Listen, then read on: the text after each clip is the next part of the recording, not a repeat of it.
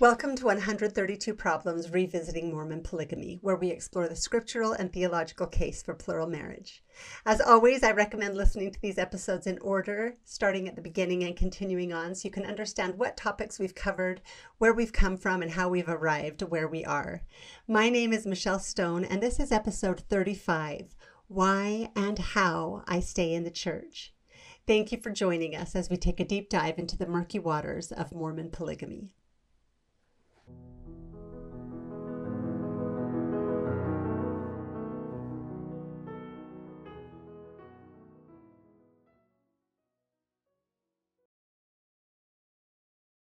I want to start by again thanking all of those who have donated to this podcast. I cannot tell you how much I appreciate it and how much it means to me. I am trying to get set up to where I can host interviews. I don't have a space for that yet. And I also still need a little help with the house help that I very, very desperately need. So if anybody else feels inspired or inclined or able, I would really appreciate your contributions to this podcast as well. And now on to the topic. So I have been preparing the next part on the testimonies of women, but this topic has been weighing on my mind heavily and has continually come back to mind. And then last week, I actually had several people send me messages or talk to me about this topic. And so I have decided to address it first. Every time I sat down to write an outline or to make notes, I just felt that I should just speak. And so this is as uncomfortable as a testimony meeting where I'm just getting up without prepared notes, but with a lot of thoughts and hoping that they come out in a manner that will be helpful, enlightening to at least some of you. I want to first clarify that the topic is why I stay in the church. And that really is this topic. This is my journey and my experience and the answers I've received. So I don't want this to come across to anybody as what I am saying everybody should do or what the answer should be for everyone. I, of course, hope that people find value in my answers. And because I love the church, I want people to stay, so I acknowledge that and I admit that. And but I also acknowledge that for some people that might not be the right thing, especially for a time or maybe at all. So please don't hear my words as in any way judgmental or telling you what to do. And please don't use my words to tell others what they should do. Don't weaponize my words against others following their best path. So I'm going to share my journey. I've shared in some previous episodes. I should have looked up which episode House of Cards was, and I think that's the one I talked a bit about my faith journey. But I have had multiple times in my life where I have had to face genuinely the very difficult question of whether to stay or whether to leave. And I think that people who haven't gotten to the point where that is a genuine question have a hard time relating to that. Like, how could you possibly leave? It becomes unthinkable.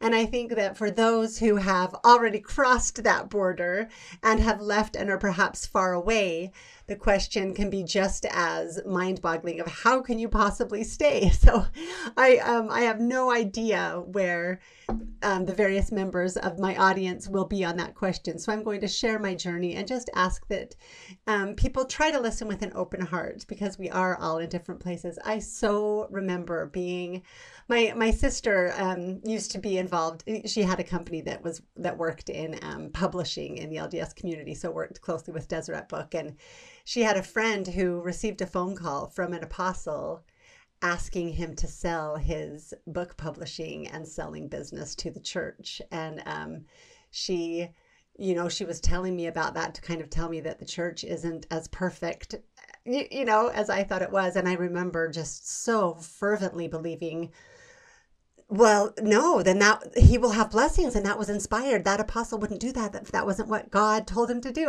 So I understand being in that place and, probably frustrating my sister with my insistence on my black and white complete faith. And then I've gone on a journey and I've seen the other side as well. I've read the information. I understand what's out there. I understand the problems. And so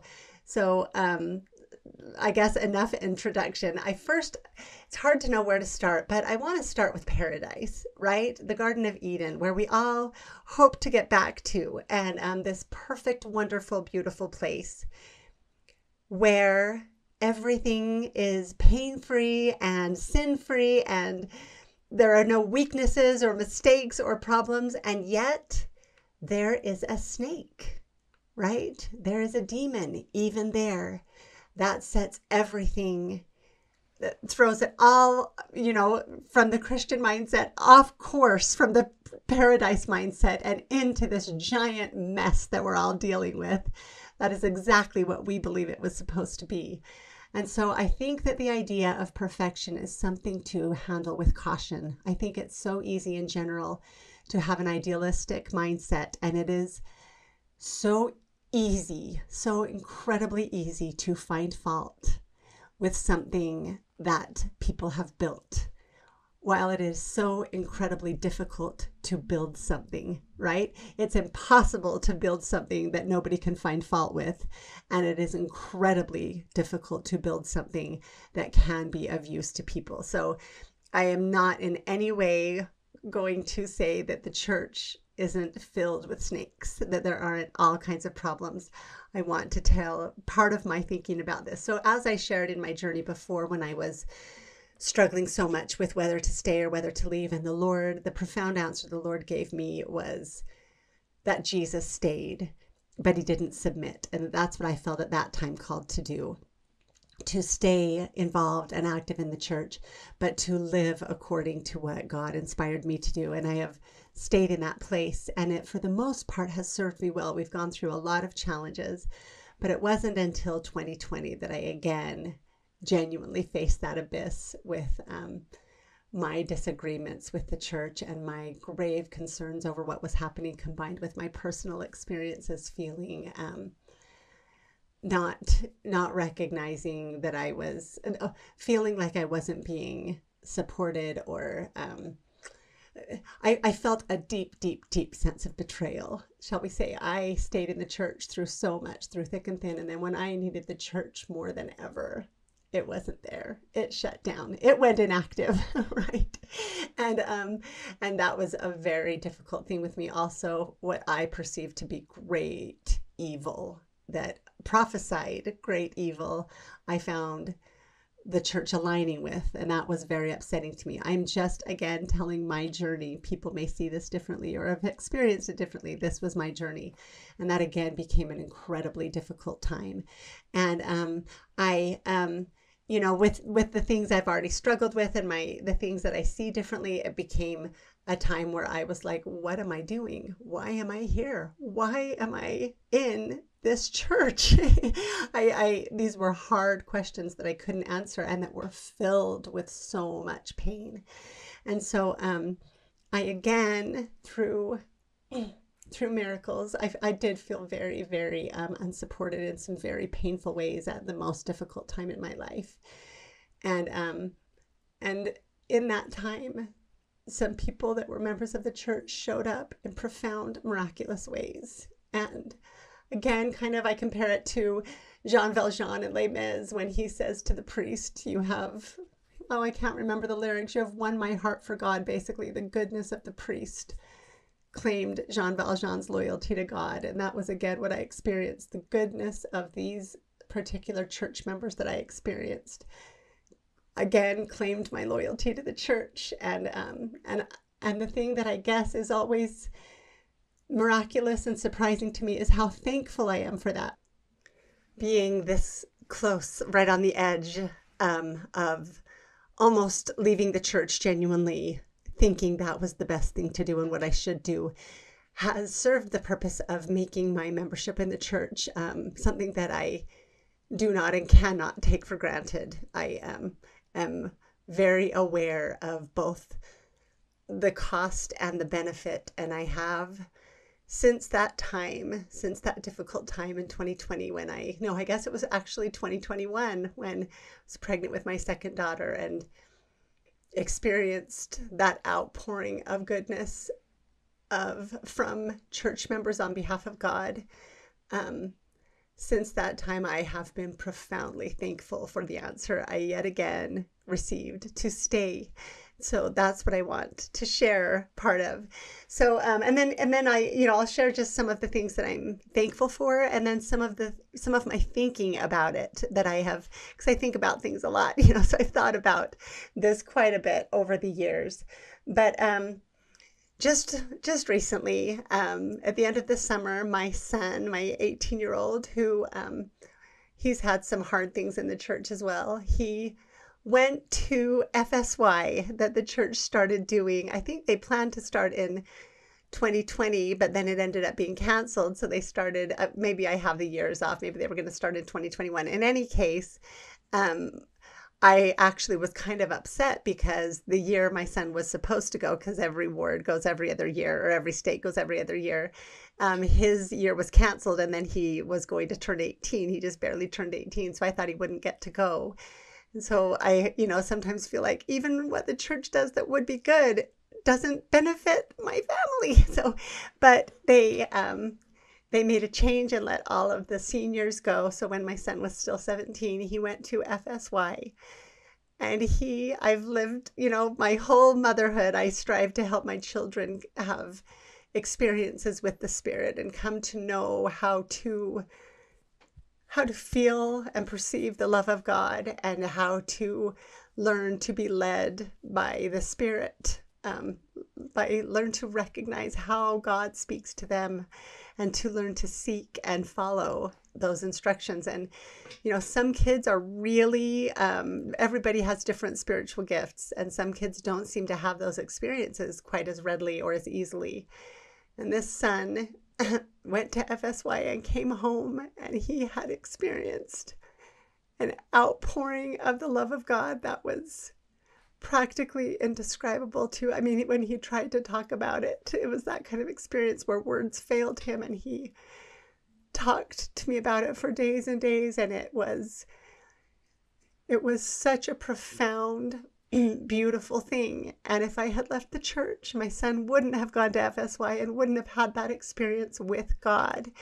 And he, as he talked about the experience, many of the advisors and teachers there spoke about God and pointed to God, and he could tell a very distinct difference between those lessons and those experiences and other experiences that pointed to the prophet, and so both were there. I just, in my view, one challenge that I have is our focus on prophets. I think that everybody points to God, right? And the prophet points to God, and we all point to God, and the prophet is an extra person pointing to God. I struggle personally with pointing to the prophet. I just don't like putting people on pedestals. I don't like looking to mortals, other than that all mortals should help one another to come to know God, right? And so, so he's, that's one challenge that we have, but he was so clear and able to discern what filled him with the Spirit and what was like, okay, and he'll be my third. He's expecting his mission call. Yes, these are complicated things. He'll be my third to go on a mission, and with all three of them, I have had to spend a lot of time with the Lord seeking direction, because I don't believe everything exactly the way the church teaches it. And sometimes it feels like there's not much wiggle room, right? If you're going to go out and teach messages that I don't completely agree with. But with each of my sons, I have had profound answers. And, my daughters just haven't had interest in going in missions. I did an episode with them a little while ago. So Gabe is my third son. And I, again, with him, prayed and was given such a beautiful answer of how a mission would benefit him and how he could bless people, again, by, it's hard to find the harm in our young men going out and learning to love and serve people and trying to share light and truth and love in the world, while they're trying to also gain more experience with light and truth and love in their own lives. And so I just had a beautiful answer to send him on a mission, and I'm so thankful for that and so excited that he gets to go. And I see the difference between my wonderful kids before their missions and after. And maybe it's just a miraculous time of life where a lot of growth occurs. I'm sure that, but I think you put that time of life in that kind of an environment where they are focused on God and on others. And I think it's profound. One of my sons, his only baptism was a 9-year-old child of a family who just hadn't had their child baptized yet. And in a way, I was just thrilled with that. He felt so strongly that his mission was to minister to the other missionaries. And he found that he has a love and a talent for, being there for people in certain ways and ministering to them in certain ways, and the growth that he experienced. And then my second son is completely different than my oldest, and his mission experience served him in very different ways, but again, so deeply profound. And things that I had tried to instill in these boys. And, it's easy to, especially maybe with your oldest, with my younger kids now, I have their older kids, and I'm like, okay, it worked. They came out well, even though I thought that maybe they weren't going to sometimes, but you try so hard as a mother to teach them things, and then they go on a mission and they come home and they have learned these things in such profound, beautiful ways that maybe were some concerns I had about them before. And so I have been blessed by that. By my son's serving missions has been a blessing to me. It hasn't, there are different stories people tell about they had financial blessings or what, while their kids were on missions. That hasn't been our experience. But seeing the men that my boys have become and now the husbands and fathers that they are, and the girls that they married, I have to acknowledge that. I believe that our involvement in the church has contributed to that. And then a few weeks ago, we had our primary program. And I have 3 little boys still in primary. And, right before the program, a sweet lady in our ward turned around and said, "Oh my goodness, all of your children are in primary. That must be so weird for you to not have anyone in the bench." And I'm sure she just didn't remember my situation. Because, yep, I don't have my little girls with me on the bench. But, people, so there are, so I cried through the beginning of the program, and the song "Follow the Prophet" is one of the songs this year, and that's one song that, in fact, we've laughed because my little 5-year-old came in the house and told on his brother, "Mom, Seth is singing 'Follow the Prophet," because at our house we sing it a different way. Follow the Savior, follow the Savior, follow the Savior, don't go astray. Follow the Savior, follow the Savior, follow the Savior, He knows the way. And anyway, it was so wonderful watching my children up on the stand singing "I'm trying to be like Jesus," and singing about love and light and truth and goodness. And when I go to church and I'm surrounded by, for me, these women who, I just think there is something profound about that. I was raised being taught to start my days asking God who I can serve and who I can bless and how I can be an instrument in His hand that day. And then I'm surrounded by other people who are also being taught to ask that prayer, and that we are in our faulting, failing, weak way, striving to be disciples of the Lord and to bless and serve others. That is a profound privilege. And so I'm just talking freely about some of the blessings of staying, right? Because it is also, as I discussed, there is an exhaustion level of getting everyone to church. But once I had that answer to follow God and I let go of expectation and obligation, the church has served me in a completely different way, because I do check in with what I should do and what I should accept.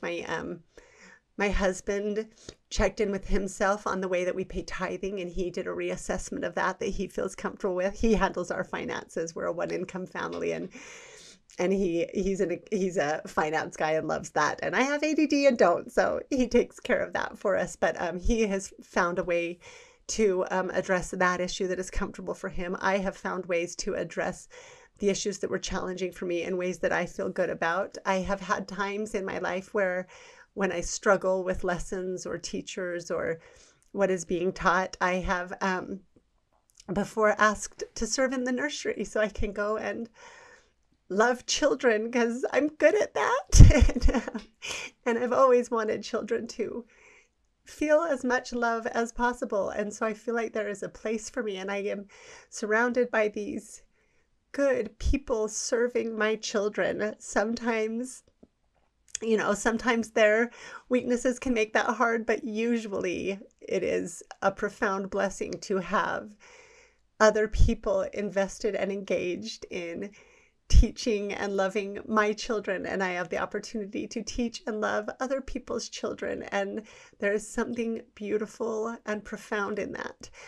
And then even just going and singing hymns and taking the sacrament and all of that, none of that is dependent on the church. That's all between me and God. And I have that opportunity to take my children with me as well, to experience those rituals that we have the opportunity to infuse them with whatever the Lord gives us that day, right? But that time to separate from the constant world and to focus on the divine. I am so profoundly thankful that that is still a part of my life. And the call, I think that it's so easy to focus on the world, the temporal, all the time. And maybe there are people who don't need any kind of community or ritual or habit to keep that at the forefront. But for me, I have found it to be a blessing. So I know I'm all over the place. I warned you I would be.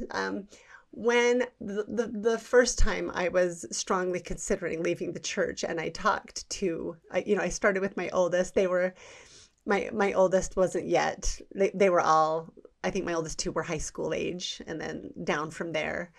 And I talked to him, and he is one that is similar to me, that just has a strong spiritual connection. He's had experiences with the Lord from his youth. And then my next son is a little bit different. He has a brain that doesn't quit. Like, this kid was just born brilliant, and but hasn't had necessarily as many experiences with the Spirit. And when I talked to him about that, I thought that we weren't going to continue in the church, and he actually became quite emotional, which was not in his character normally. And he, and what he finally said was, "Mom, I know you know God, but I don't know that I know God.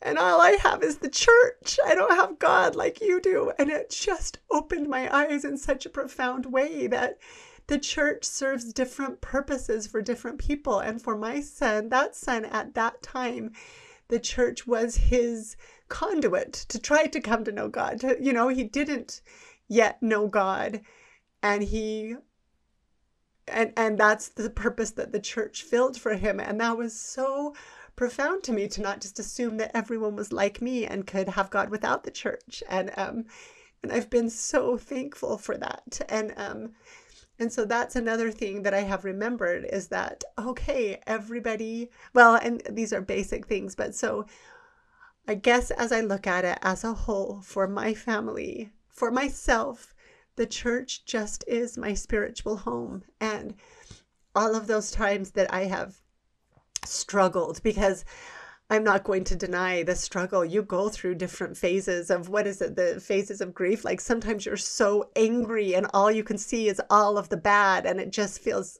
so difficult. And, and other times you're just exhausted and sad and can't bear the thought of continuing. Through all of that, I have asked and looked and said, Lord, what is better? Where can I go? And I personally have not found anything better. I have had this profound awareness that anything I go to will still be flawed, right? And I compare it to, so maybe some of you will relate to this. We had an election a few years ago where the two candidates were just both unthinkable in my perspective.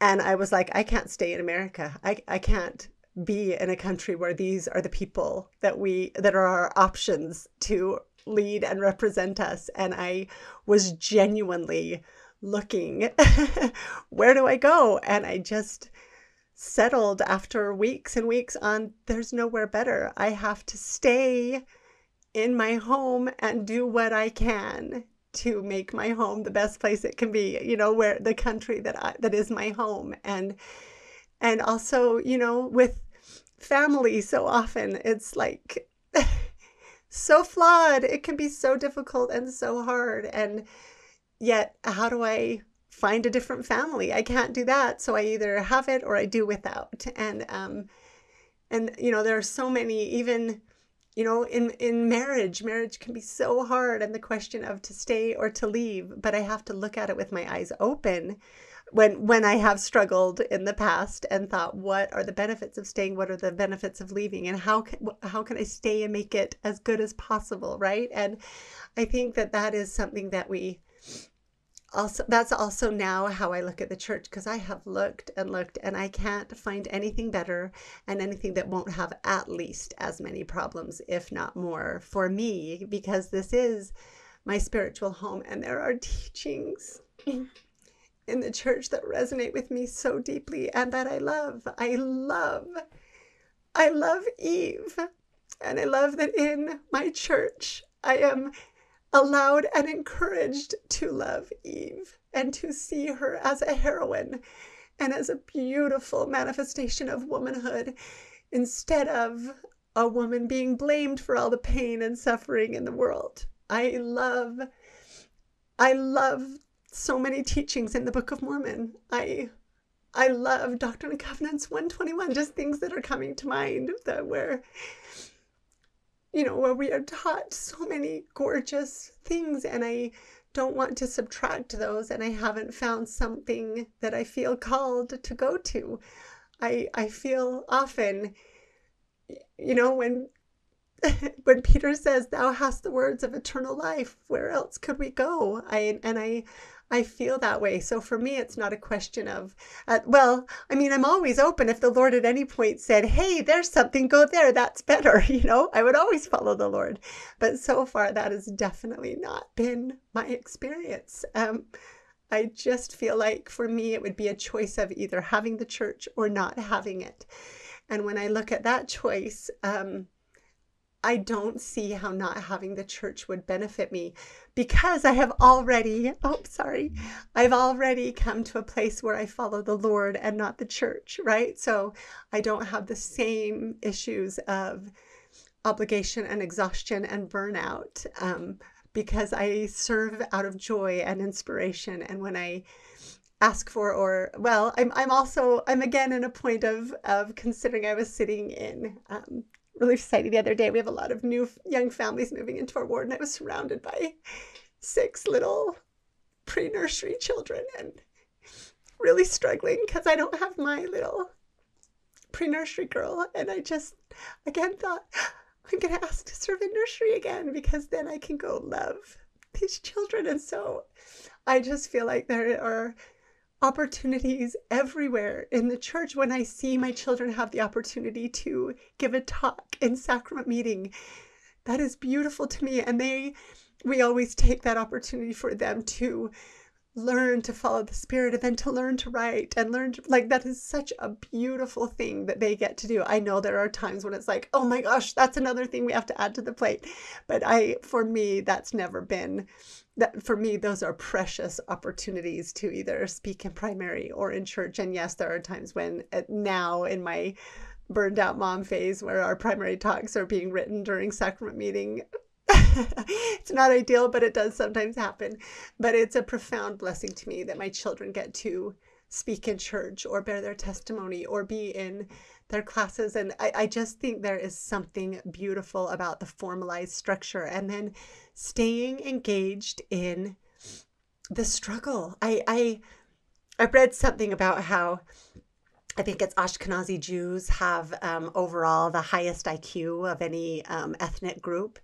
And I just have thought about how they, for generations back, have been in the Word of God and really, really grappling with it, considering, like if you learn a little bit about how traditionally Jews approach the scriptures, it is really intense and profound. And I can see how that would, over the generations with epigenetics, turn on a lot of really good things. And I find that for myself, I find that staying in the struggle, seeing contradictions even in the scriptures and going, okay, this doesn't make sense. But then I've learned that those are actually blessings, because then when I take them to the Lord, so often I'm given some beautiful synthesis that elevates my comprehension and probably my just, I feel like this is a worthy struggle on every level, intellectually, emotionally, spiritually, just in every way. And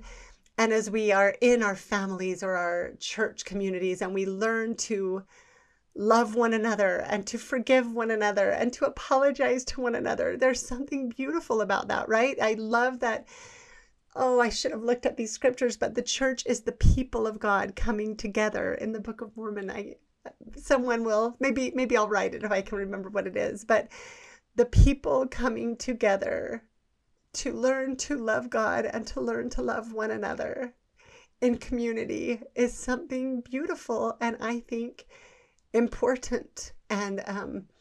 And so I do have the opportunity to bring to it whatever I can through inspiration, prayerfully asking the Lord, who can I serve today or who can I bless today? And sometimes it is hard for me to go, and sometimes I don't go that day if I'm not up to it. But I am so thankful. Like when I sat listening to my children singing in the primary program, I wouldn't give that up for the world. It's so beautiful to me. And I think that our world is so temporal and so secular that really it does become a question between believing in God and not believing in God in a way, right? And staying in that struggle, staying plugged in, because it's so easy to throw things out. But there's a whole lot of baby in that bathwater, right? And when we throw out God, we are still, maybe we don't realize it for quite a while, but we are left with so many problems still.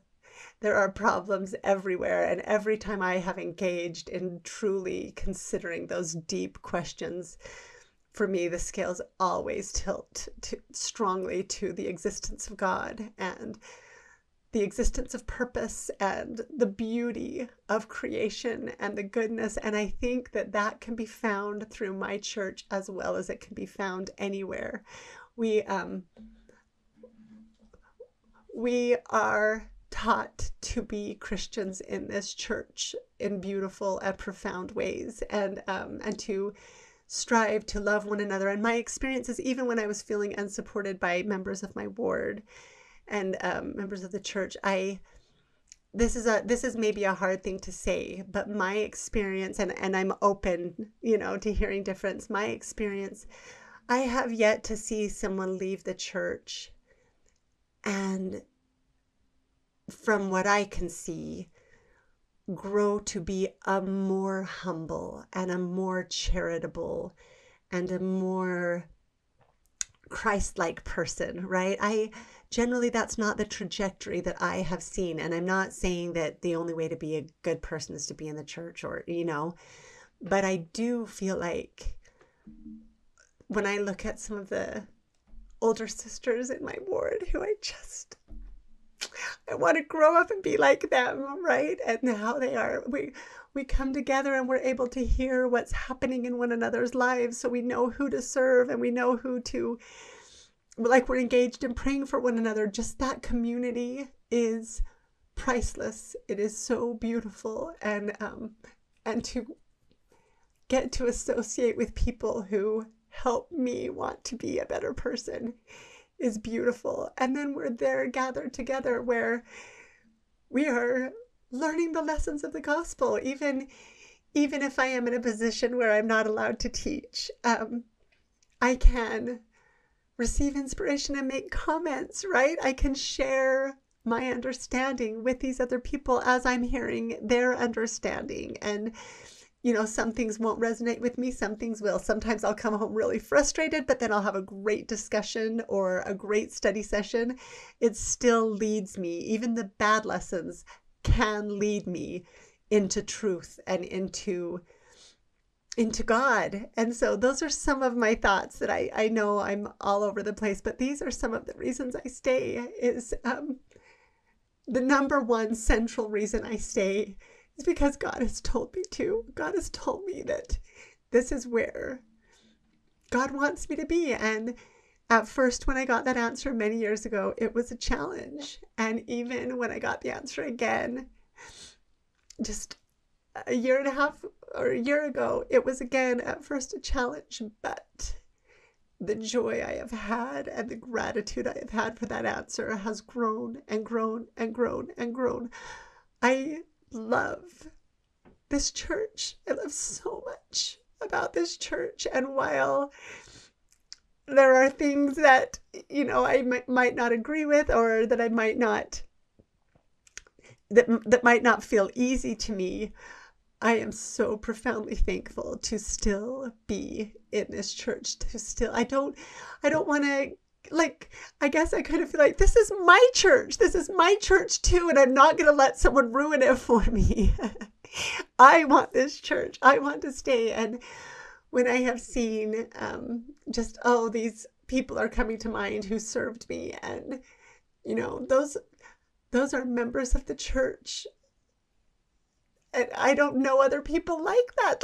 There are wonderful, beautiful people everywhere, but I do believe that our effort to follow Christ in whatever church we are manifests fruit in our lives for most of us. And I think that most of us, we still have weaknesses and shortcomings and flaws, but I think that most of us who try to follow Jesus Christ are better versions of ourselves for that effort. And I think that doing that in community is the best way to do it. So let me see if there was anything else. Oh, I know that also, people really struggle down to the foundations of the church. Like I said, the question about God or not. I'll share really quickly some of my thoughts about Joseph Smith, because the jury's out for me for Joseph Smith. I know that a lot of people see it so clearly, but I think that it's a lot easier I don't think we can know for sure from the evidence. I think we have to really bring a lot of our personal belief to it. And so while a few years ago, so I used to teach, and maybe I'll do an updated version of the education celestial education at some point, but someone that, it seems like you can't ever do much of anything without getting, if you stick your head up, you're going to get shot at. And so someone did this takedown piece on me that was actually incredibly difficult at the time, because I had shared a lot of very personal information and spiritual experiences that I consider rather sacred, right? I had shared them, and then they had been twisted and turned and written into this. My good friend actually sent it to me and was like, Michelle, this looks bad, because it put experiences that I had told some people about, it put them in an order and filled in motivations and that were not there. It took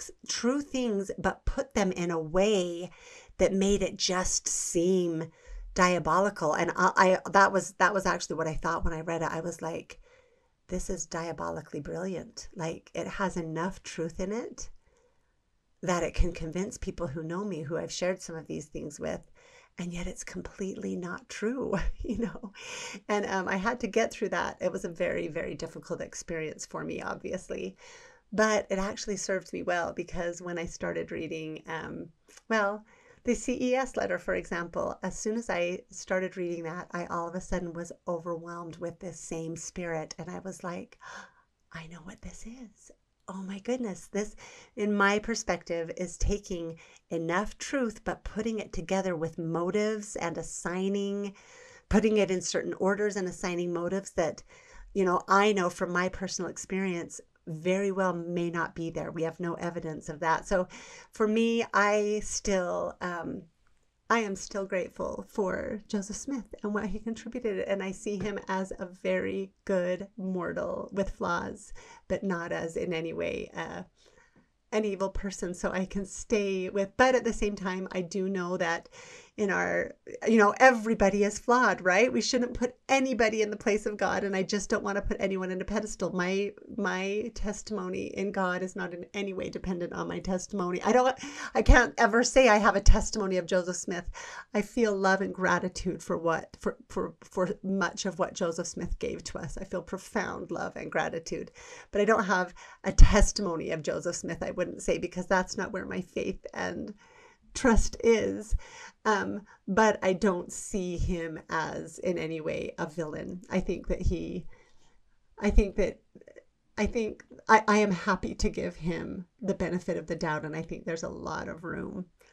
There's a lot of room for doubt for the dark claims that are made of him. So so that's what I would say, is keep studying. Don't just believe. It's so easy. Like if anyone had been given that hit job that was written on me, either only knowing a little bit about me or not knowing me, they could have just believed it. But, but I would hope that they would have gotten to know me instead of just believed what was said about me. And so anyway, I wanted to mention that quickly about Joseph Smith. And then let's see, have I left anything out that I wanted to talk about? Again, I hope that this was at all useful. Okay. So yeah, this is the last thing I'll say, is that I believe so strongly in the goodness of God, and in the truth, the existence of God, the goodness of God, and in the beauty of what God has given us and what God has ordained. I do believe that marriage between a man and a woman is ordained of God and is a beautiful thing. And I do believe that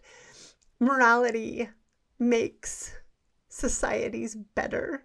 And I love, what is it, our 13th article of faith? I'm so frazzled, but if there is anything good, virtuous, beautiful, lovely, praiseworthy, we seek after these things. I know I butchered that. I'll listen to this later and go, oh my gosh. And but I want to bring my children up in morality, in seeing the value of sacrifice and service, and keeping the gifts God has given us within the bounds that God has set in all things, in a tradition of fasting, in a tradition of prayer, these things I hold in very high esteem and I value so very much. And so I guess in this big, long, jumbled, that I hope is useful in some way, I just will end by burying my testimony. Right? Because that's what we do. I do absolutely know God. I know that God exists. I know that God is love and light and truth. And I know that the entire purpose of my life is to come to know God more and more, and to become more and more like God, and to do all I can to serve God in any way that God will allow me to be an instrument. Those are the profoundest blessings I know. I know of nothing that brings more joy and fulfillment and purpose than being given an errand by the Lord. I love that. I love the doctrine of Jesus Christ and of selflessness combined with incredible power and truth. I love knowing that there is